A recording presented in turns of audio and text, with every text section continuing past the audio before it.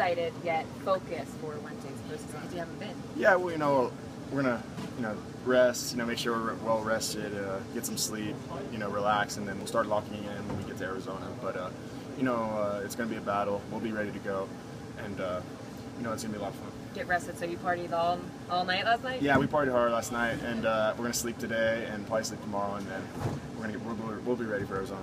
Does it make it easier knowing that you guys are going to a place that you've played so many times, and also you're familiar with these guys? You've seen them so many times. Like Buddy was saying, you know them, they know you. Yeah, I mean, we play at Chase Field all the time. We know how to get, we know everything about that place. We know everything about Arizona. We know everything about that team too. So, but they know the same about us. So, we all know it's going to be a battle. It's going to be a tough matchup for us and for them, and we're going to be ready to go.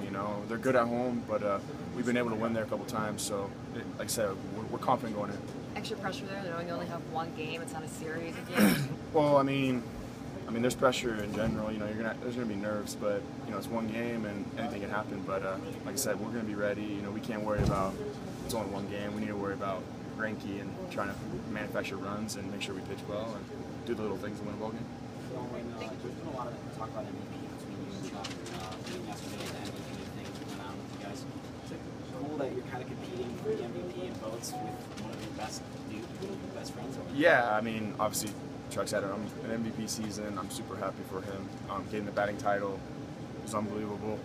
And I'm more than happy for him. Obviously, we're both, I'm just thankful we both had good years. I probably wouldn't have the year if I had without Chuck. So, I'm very thankful for him. I know he's very thankful for me, and he's happy for me too. So it's been, like I said, it's been hard the last couple of years, but for us to come out and perform the way we did this year, it's been a lot of fun.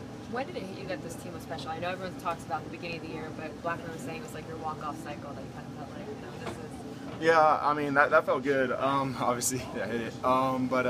Yeah, I think because I think we won 5 in a row there, and then the next day we won 6 in a row, and it was just a sign maybe to the fans that hey, this is real. We're really good. We could do something special, but I don't know. I would just go with the pitching.